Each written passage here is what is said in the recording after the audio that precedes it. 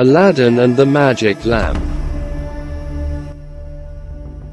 In a country far, far away there lived a poor widow and her son, Aladdin. One evening a stranger knocked on the front door. "Good evening," he said, "and my name is Mustafa, and I am looking for my brother's son, Aladdin.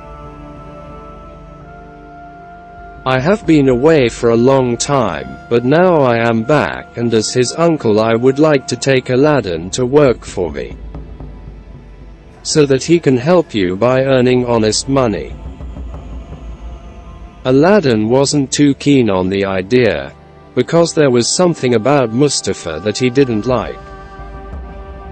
But his mother couldn't have been happier at the news, and she agreed to let Aladdin go with his uncle.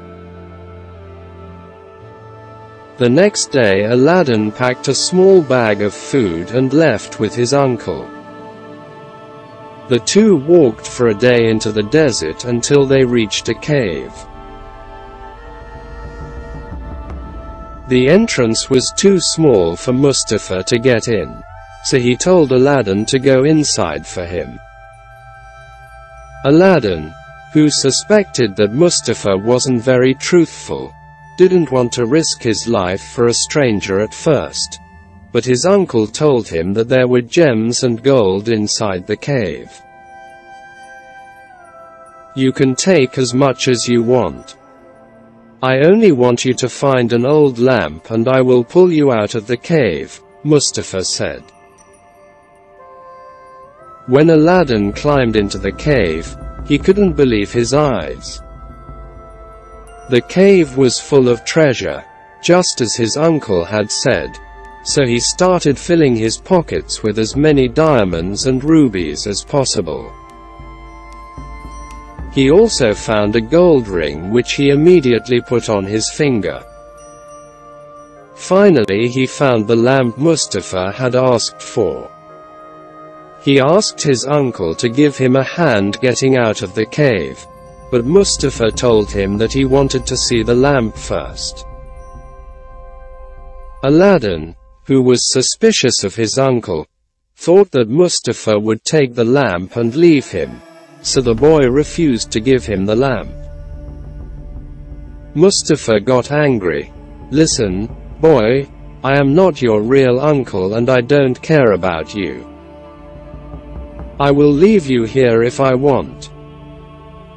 Since you don't want to give me the lamp, I will block the cave with this huge rock," he shouted and left Aladdin inside. The boy sat in the dark and cried with the lamp in his hands, which he blamed for his misery. "Stupid old lamp. It's not even made of gold, and it doesn't work," he cried. He rubbed the lamp a few times to wipe off the dust, when a genie suddenly came out of it. "Master, I will grant you 3 wishes. Be careful with your choices," he said and waited. Aladdin was shocked, but he quickly answered, "Take me home." And just the next moment he was sitting at home, right before his mother, who almost fainted at the appearance of her son out of the blue. Aladdin told her all about Mustafa, the cave and the treasure.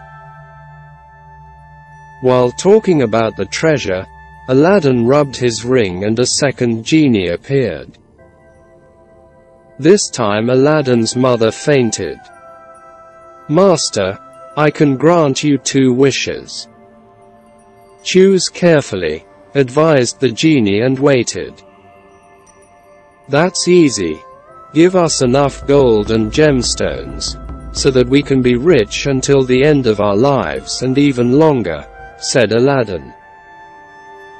Their old house disappeared in a moment and Aladdin and his mother found themselves sitting in one of the many rooms of their palace, dressed in silk and cashmere. And they lived happily ever after until one day, as he was walking around the city with his friends, Aladdin saw an exceptionally beautiful girl. He immediately fell in love with her. She was the Sultan's daughter, the young Princess Jasmine. She was the gentlest, most adorable and the very prettiest girl that he had ever met. Princess Jasmine liked him too, and a few days later Aladdin went to the palace where the Sultan lived. "I want to marry your daughter," Aladdin said to the Sultan, as if he were a sultan too. Instead of getting angry, the Sultan laughed. "You will have to have a palace at least like mine to ask for my daughter's hand," he said. "You will have that palace by tomorrow," Aladdin replied, and the same night. When he was alone, he asked the genie from the lamp to grant him the second wish, to have a palace as big as the Sultan's and right next to it. The palace was there the next morning. The Sultan let his daughter marry Aladdin. After the Sultan's death, Aladdin ruled the country and everyone lived happily. The news reached Mustafa, who knew how Aladdin had become so rich and powerful. He thought of a plan to get the lamp. He waited for Aladdin to leave the palace and stood under Jasmine's window, shouting as loud as he could.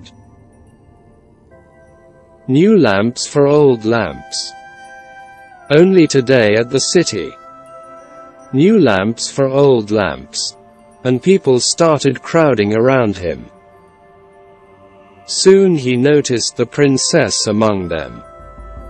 She thought she could exchange the old, ugly lamp, which Aladdin liked so much and kept in their bedroom.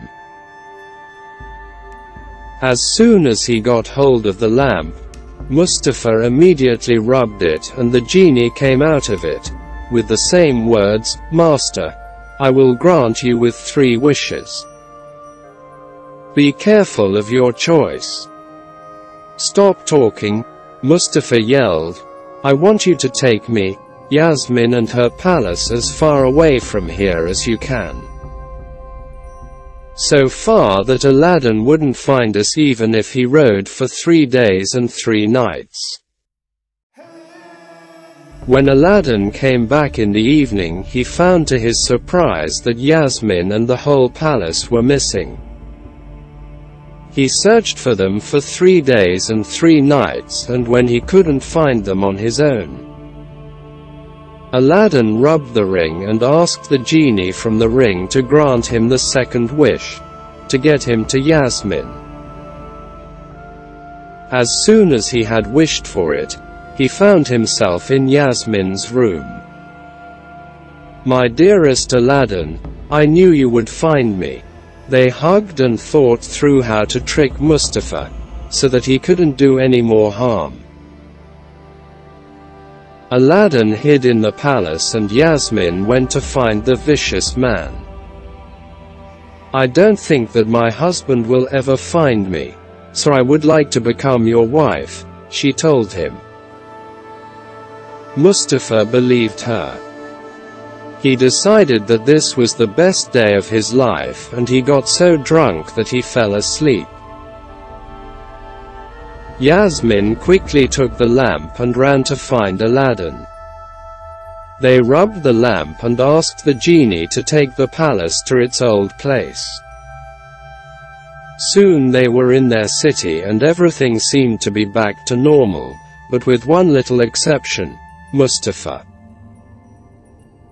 Aladdin asked the genie from the lamp to grant his last wish and to turn Mustafa into a frog so that he could never bother them again. When they had no more wishes left, they returned the lamp and the ring to the cave and lived happily ever after.